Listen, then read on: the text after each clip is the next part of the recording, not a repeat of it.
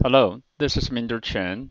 This is part of the entrepreneurship video series, and this is the third installment of growth hacking lectures.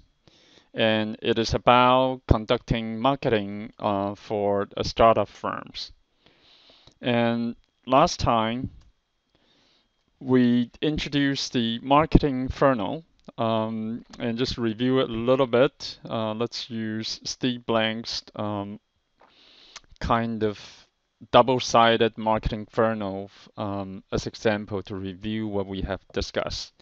And from the get the customer side of it, we are using different kinds of media, the so-called earned media, such as search engine optimization, the pay media, such as online ads, the traditional ads, etc.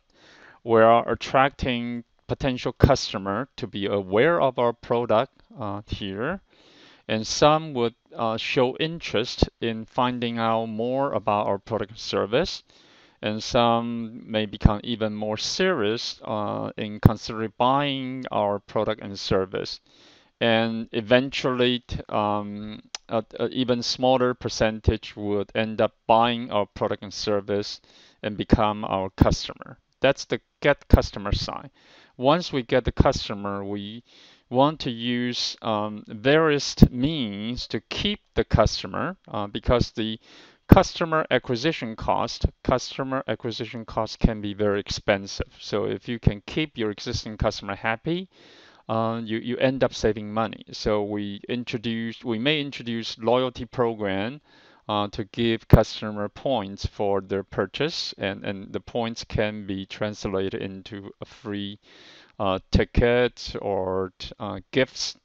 And we will try to constantly upgrade our product and service to keep our customer happy. We will conduct some customer survey and find out customers' preference and needs. And we'll frequently checking on our customer to kind of figure out their opinions, etc. And by the way, through the process, we may actually have some kind of feedback loop, which indicating that our customer help us to spread the words around if they're happy about our customer. The feedback loop may come from the so-called referral, and someone may actually purchase our product for the first time, like it. They may post it on the Facebook page, their Facebook page, which would help us to publicize our product and services. So you want to make it easier for them to do so. And on the grow the customer side, we more or less referring to how we can help, increase the purchase of our existing customer. One is unbundling or sometimes even bundling our product and services to make it easier for them to purchase our product and service. Upsell means that if they want a black and white printer, we may say, hey, there's a color printer which is really not as expensive as you may think, and do you want to consider it? The cross sell, for instance, imply that if customer is buying a laser printer, you may want to say, do you need some papers to go with it? Or is it time for you to purchase a replacement cartridge toner? That's actually called cross sale. And eventually, the customer may refer other friends, family, etc., to buy our product, which will be this part of this viral loop for viral marketing. So this is actually the so-called customer relationship building block in the business model canvas. And we want to have enough user coming in, go through this marketing funnel. We want to keep them and engage them, and eventually we want them to buying more products and service from us, and also help us to promote our product and services. This slide is similar to the previous one. The only thing that differed from the previous slide is that the acquisitions of a customer usually can quickly, with just one click away, the user can quickly activate as a member or buying stuff. So the funnel doesn't have as many layers as the traditional physical um, marketing funnel for physical products or channel. So let's just look at the customer acquisition side, using a website as example to kind of refine the steps that the customer may go through, and it will be very useful for us to know those smaller steps because we can track how our customer interact with our website and whether there's any issue that may stop them from buying product service or signing up as a member of website. So we would have online ads or other means to attract customer to come in and to usually they would visit the so-called landing page. The landing page is the first page people may visit based on the link provided through some online ads. And in the landing page, need to answer the question like why they need to care about your product and service, um, and inspire them to explore further. So if they go to the next step, they may visit other page, finding finding out more about the product and services. That's a good sign. And eventually they may be interested in actually buying. So you want to have some pricing information available to them. And if they think they can justify the purchase, they may click on the purchase button. Then you need to help them to go through the payment system.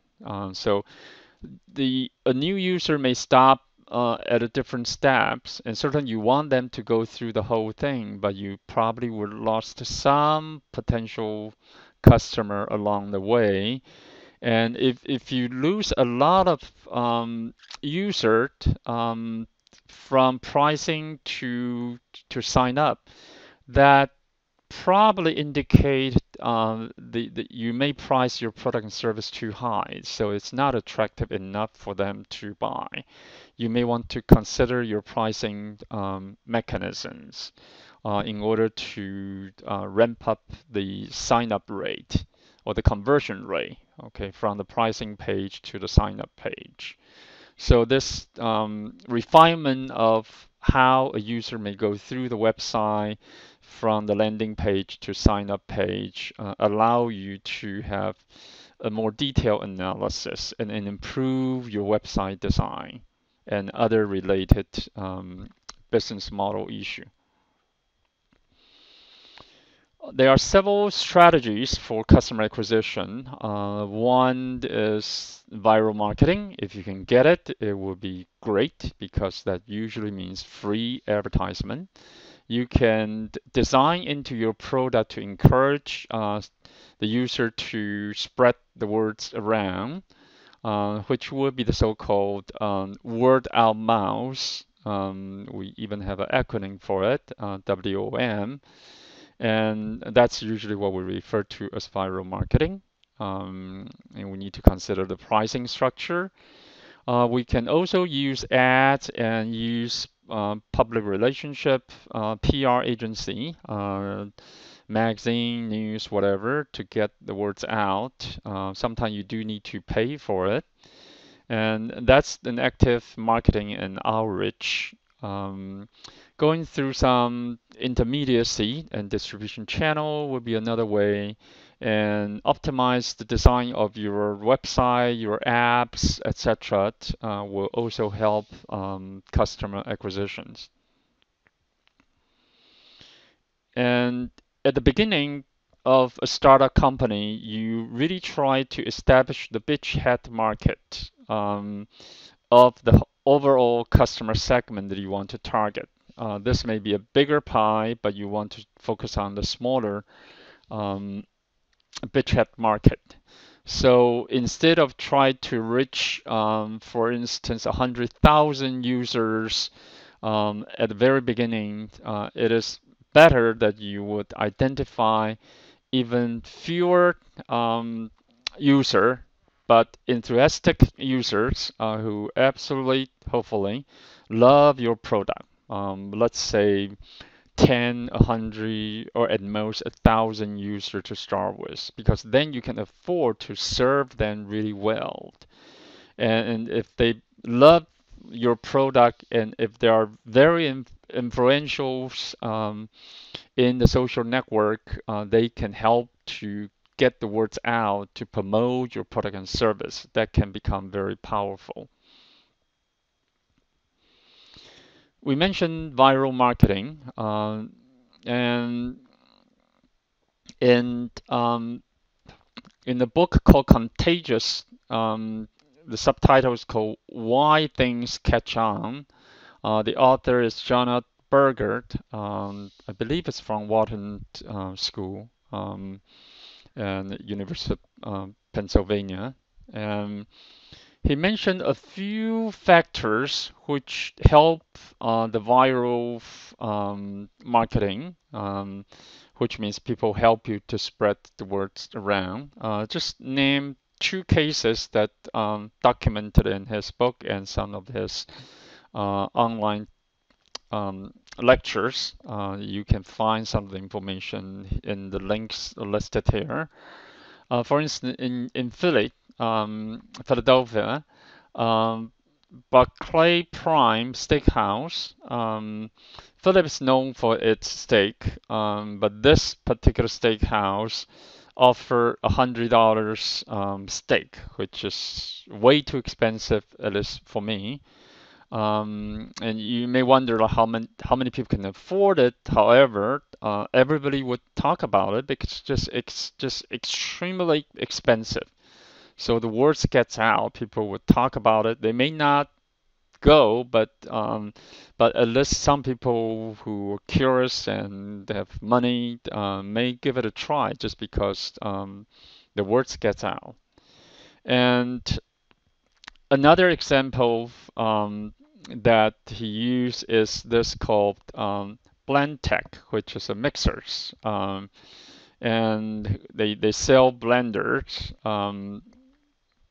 And in this case, they will, in their kind of YouTube video, I believe it's the CEO of the company, um, um, which was convinced, who were convinced by its marketing guy, and to actually try to blend everything he can find, including a new iPhone. And that's kind of an interesting video. So people pass that around to their friend to see how iPhone got shredded. And by the way, the blender is really good, really good. Shredded the iPhone to almost small pieces like sand. And other than a few really hard components. So I mean, if you like really strong blender, you got exposed to blend text blender, and you may end up buying it. So that helped them to promote their products. And John Berger's in his book, he laid out six reasons why things got spread out, why things catch on. One is called social currency, which means that by telling you something to show that make the person who tell you looks good, like some very useful health tips or very funny, insightful video triggers something that kind of remind people about your product and services. And if let's look at an example here. He actually used like Rebecca Black has a song called Friday, which is basically just Friday, Friday, Friday, Friday, this Friday type of thing. You can find her singing. It's probably not a very good song, but people tends to remember it on Friday. If you track the popularity of the song, every Friday there's more viewing of the YouTube video by Rebecca on YouTube. So because Friday triggered that song Friday, okay, and call to the passion of the people in their emotions can be also very helpful to spread the words around. And another thing is public. Try to build, to show, and to grow. If somehow your product and service can be put out in the public, it will help you to spread. Um, Practical value, something that's useful, that's go without saying. And a good story. People love to tell stories. So if somehow you can embed your product and service in a good story, and people, when they tell the story, they do mention your product and services. So there are a number of online resources here. You're welcome to watch and encouraged to watch some of the video by the author about why things catch on. So here's just kind of brief summary. We mentioned that what it blend, which is kind of social currency, the triggers, okay. Emotion, here he mentioned a video called United Breaks Guitar. You can search YouTube and get it. The emotion in this case, I guess it's someone who was a singer, lost his guitar by flying United, and United was kind of not very responsible in handling it. The lost and broken the guitar. So he fed up with United and actually went made a really pretty good song about his experience and posted online. And the video got viral and I think reached like 1 million viewing on YouTube. Was many years ago, by the way, so it's very impressive in terms of the number of viewing of this video. And one reason in my own analysis is actually not that a lot of people don't like United, which may be true, but it's not that a lot of people lost luggage or their luggage got broken by United. But in the broader sense, it touched the emotion of a lot of people who suffer from bad customer services. And that's the emotion that a lot of us have feel what this particular guy feel. So that's a good example. And public, once again, just something that in your product is out there for people to see. Okay. If you remember U-Haul when it first started, they have that very bright, colorful kind of truck which is painted in orange and with big U-Haul logo and maybe the phone number and maybe even the price about how you can rent the U-Haul. That's an example of public. Okay, visibility. I will probably call this visibility. Create some visible behavior residue. Live Strong is a non-profit kind of organizations promoting health, and they sell the bracelet, which is pretty public. People who wear it, and you may ask, like, why you're wearing this, and then the people who wear it can tell you the story behind it. Okay, and practical values go without saying, and if we have good story to tell, That's also helpful. For instance, Subway once used a guy called Jared to promote its Subway. Jared, I guess, was lost a lot of weight by just eating Subway. So Subway end up kind of hiring to promote Subway sandwich. And however, this guy eventually get into some trouble, so Subway no longer use him a few years later. And another example mentioned by Jonathan Berger is why certain things go viral. And for instance, if you tell someone that, hey, this is secret, don't tell anybody because I'm the only few that know it. And guess what? You would tell other people pretty much right away. So never tell someone a secret that and believe that they're going to keep it as a secret. And and a bar in New York City actually take advantage of this kind of human behavior.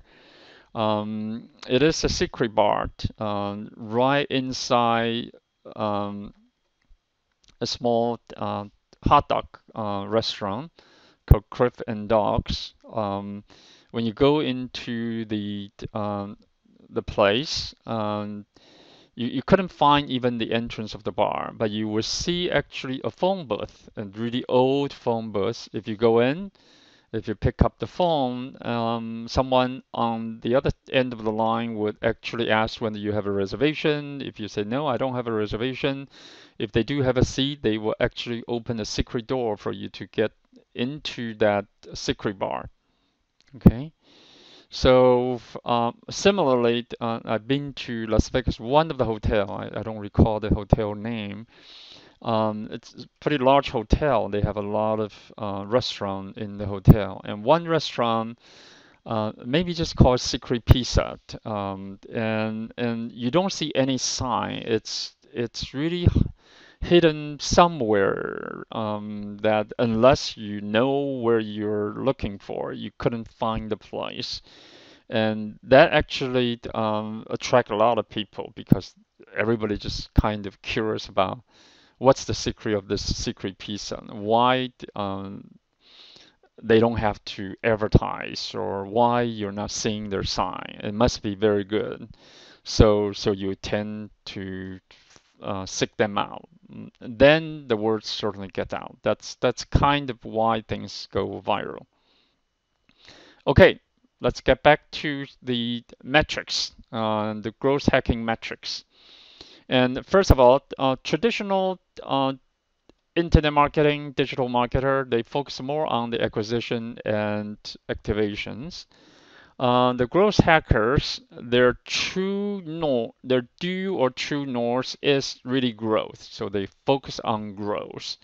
In this case, not only the acquisition or the referral, but um, whatever is in between, activation, retention, and the revenue also important. We call this value metrics. We call the acquisition and the referral growth metrics. They're all important for the growth hacker. And there are tools to help us to kind of create event or tracking event on our website, such as Mixpanel, Kissmetrics, and HIPS. They all help us to kind of measures the visitor's behavior and provide some data analytics to help us to understand this marketing funnel to a certain extent. So we need to design metrics to to measure the conversion rate, and the metrics should be testable and help us to understand what is working and what is not. And in terms of attention and usage, we may measure it by session time. How long does user stay with our website? How many click are they clicking on certain thing? We may also try to see when the customer are interested in giving us their profile, registering with the website, give us the email account, etc. Third, the revenue, whether we can convert customer into paying customers directly or indirectly. Indirectly could mean they're clicking on online ad to help us to bring in advertising revenue.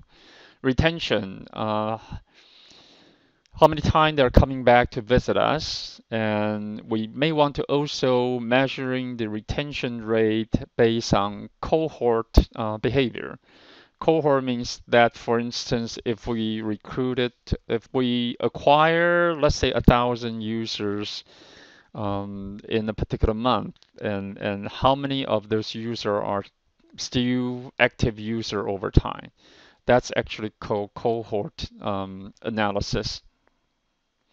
So here are just some of the conversion metrics as suggested by David McClure.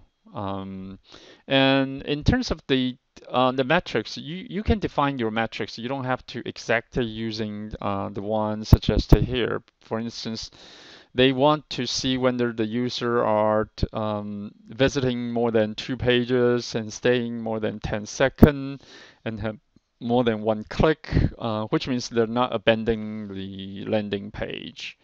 So if 100% are the one that come to visit your landing page, then 60% may actually perform some of the activity. If they actually register and whatsoever, that may be even a smaller percentage. And activating as a member doesn't mean they come back. So a lot of them won't come back. If you can have 1/3 of them come back, that's from 15% against the original number to 5%. That's still not too bad. And out of those who retained customer, if just 1/5 of them help you to promote your product and service, and they are the referral, that's pretty good. If those customers are actually buying stuff from you, which may be the 2% of the total, that's still pretty good. And we can estimate the value of those users. For a lot of startup firms, particularly internet firms, that the way they estimate the value of the firm is based on the number of users. But are they very active user that help you to refer other people? Are they paying customer, etc.? You will assign some value to associate with that, which may help you to estimate or assess the value of your company if you talk to VC. So we can acquire user through various channel. Pay advertisement such as search engine marketing, buying keywords on Google, etc. And we can also try to use the viral marketing, as we mentioned, and through word of mouth and or other means. Okay, so there are many ways for us to attract user to our website, and social media marketing is kind of very useful one if you know how to take advantage of those social media kind of website or apps. This is by David McClure. He kind of talk about how those are AARR, how what you can use to acquire users to the funnel of your website, and then how you encourage them to activate through some homepage or landing page, a nice product feature, etc. And then how you can retain the users using email to remind them of some of the services or special events and etc. And also encourage them to kind of refer your website to others through some kind of competition, context, etc. Um, and eventually try to offer things that they cannot refuse to buy to generate revenue. And McCrew will actually try to identify some metrics which can be very useful. He called it winning metrics. It's really based on customers' usage of the site, our distribution channel, and the revenue generated. Um, so the usage may be related to activation and retention. The user may be related to the channel we use and the acquisitions. Our monetization strategy, pricing strategy is related to the money or revenue. And eventually, we also want to look at the margins, the profit margin as well. And so understand the customer acquisition cost and the revenues will be very useful for us to kind of measure the effectiveness of customer acquisition and retention and growth. So some metrics used by growth hackers is total number of users. We also use DAU, which is daily active users, and also monthly active user as some of the figure to indicating user size. There's also so-called daily net change. How many new user we kind of acquire, how many user are reactivated user, which they're kind of returning users, and also churned rate or churned user means the user who may not come back is inactive for let's say a month. You can define how you would define in your own way how many days of inactive as a user will become the so-called churned user.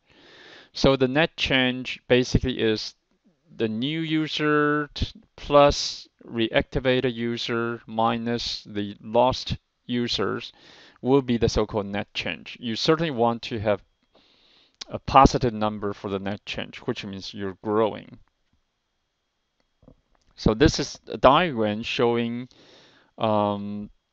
just the new users, okay, and reactive users.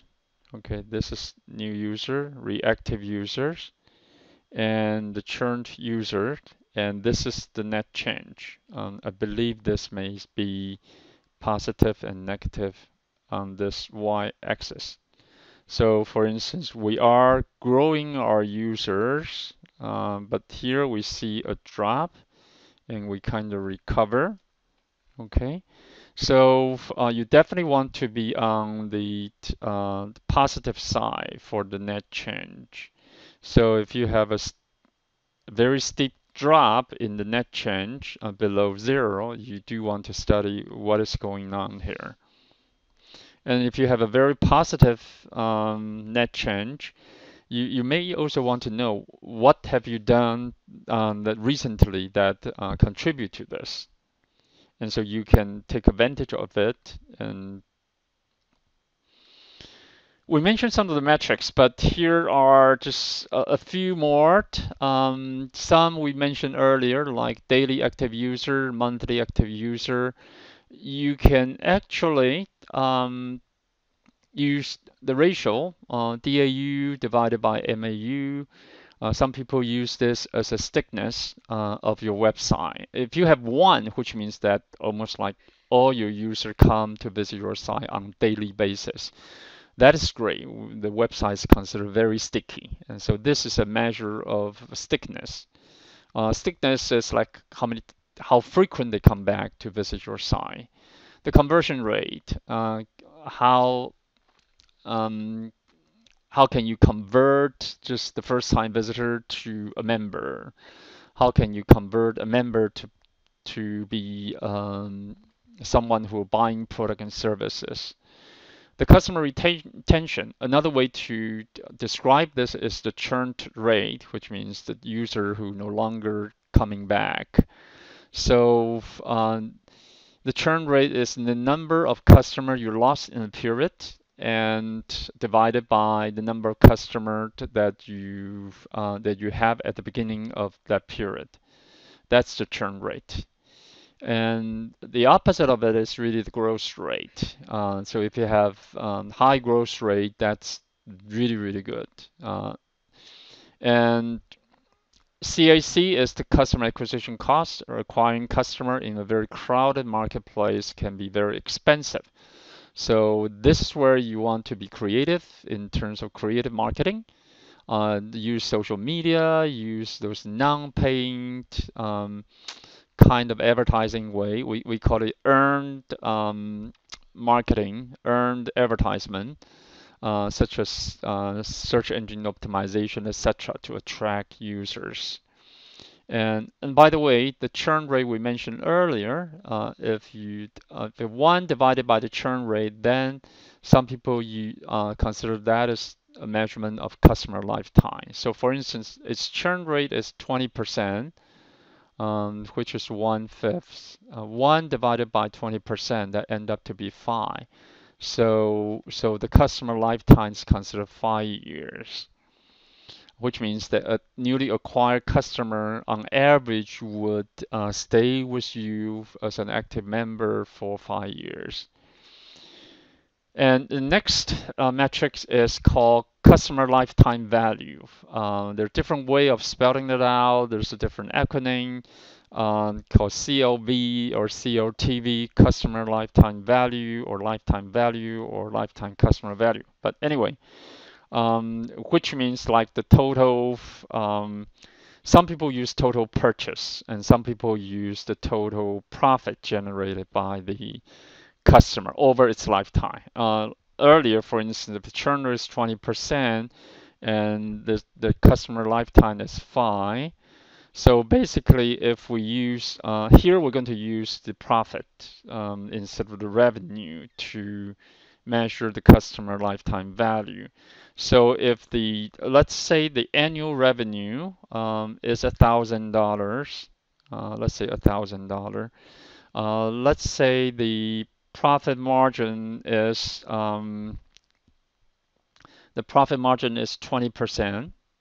Okay, and that means that we are making $200 per customer per customer. If the churn rate is 20% as well in this case, which means according to the formula here, this customer will stay with us for 5 years. Then the customer lifetime value will be $1,000. Okay, that's the profit. Okay, not the revenue. Don't confuse this with the original revenue, which happened to be $1,000. And why this matter? Because there's a customer acquisition cost.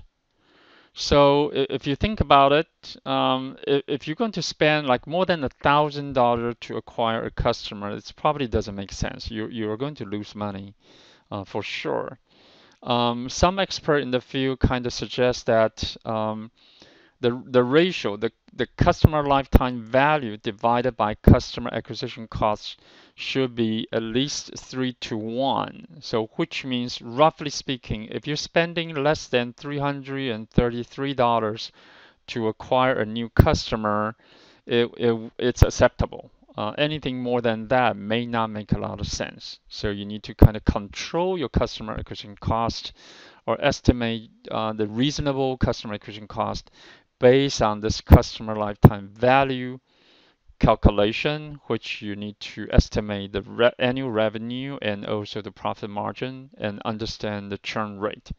Okay, so you need several metrics to actually come up with this ratio, CLTV divided by CAC. The last is the Net Promoter Score, which is people who are your advocator who will help you to get the words out. They are your referrals. And we'll discuss that a little bit later. So we should map those metrics to some of the event, and we can run those event almost like experiment in order to collect data. This we covered this previously. So, for instance, from viewing the home page to seeing the pricing page to sign up. So we're kind of have a smaller percentage when we go through the steps. For activation, people sign up, but then they're going through several steps and performing maybe some key activity, and that would be a good sign. So we can generate a cohort report, in this case, generated on weekly basis. For instance, we acquired 90 users. Okay, maybe a lot of people see our ad somewhere, but only 70% come to visit us.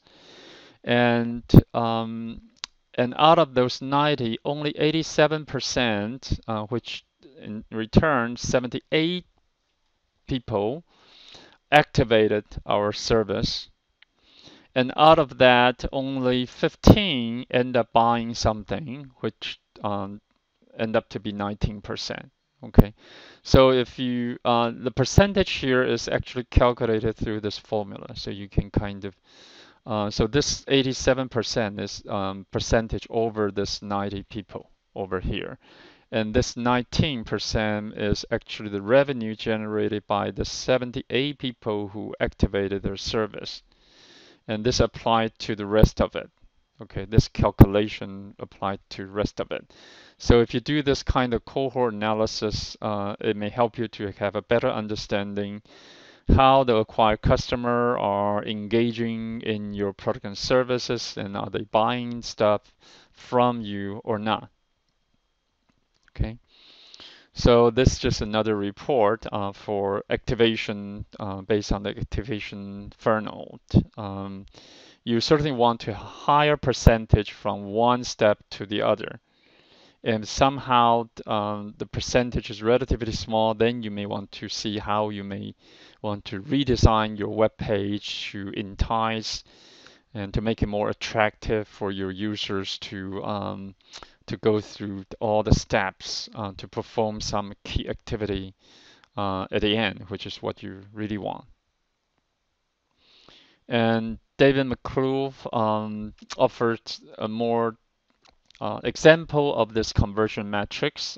We have seen something similar to this portion, but then he's offering more about retention, referral, and revenues. And this is just for your reference. We mentioned Net Promoters scored, which means we will ask our user in the survey a simple question: how likely is it that you would recommend the product, service, or brand to a friend or colleague? Okay, and based on their answers, we will from a scale of 0 to 10. 0 means that they're not going to recommend it to anybody, and 5 is neutral, which means they're neutrals in terms of whether they're going to recommend it or not. 9 and 10 are extremely good. They like it so much, most likely they're going to talk about it among their friends and family. And so the Net Promoter Score is using a formula, which means that the percentage of the users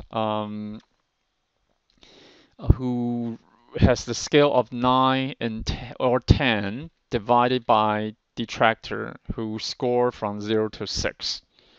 So if you have a positive Net Promoter Score, which means that you're going to get those viral effects, and people help you to promote your site, and that would be good.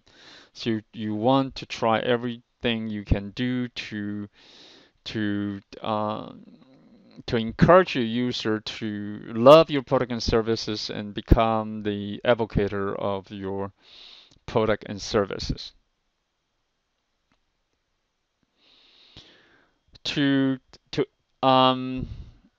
Last, we're going to talk about just different metrics and measurement and how they should be used. Some measurement can be qualitative oriented. They are mostly usability testing, monitoring user in a particular section. This is probably used more at the early stage of the product development cycle.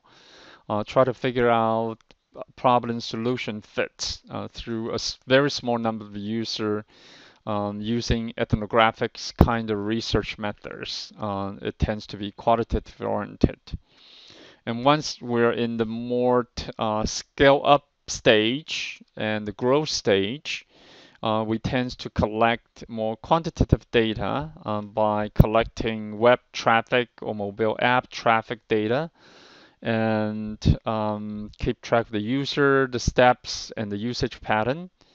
And also, since it's more quantitative data, we can also use A/B testing or multivariate testing to see some different design option and which one is more attractive to our users. So we will not only just use quantitative method to measure it, but also we will conduct experiments so we can make comparisons. And we can also compare our data to industry standard to our competitor if that data is available, which allowed us to kind of help us to kind of benchmark our performance with our competitors. And it doesn't have to be totally competitor. It can be somebody in a different industry. You can also conduct benchmark if the competitor's data is not available. So this competitive kind of the metrics and monitoring and tracking using the metrics to do some kind of competitive analysis can be also very useful. Okay, so this is the third and the last installment of growth hacking. I hope you enjoy it. Um, I'll see you next time. Bye bye.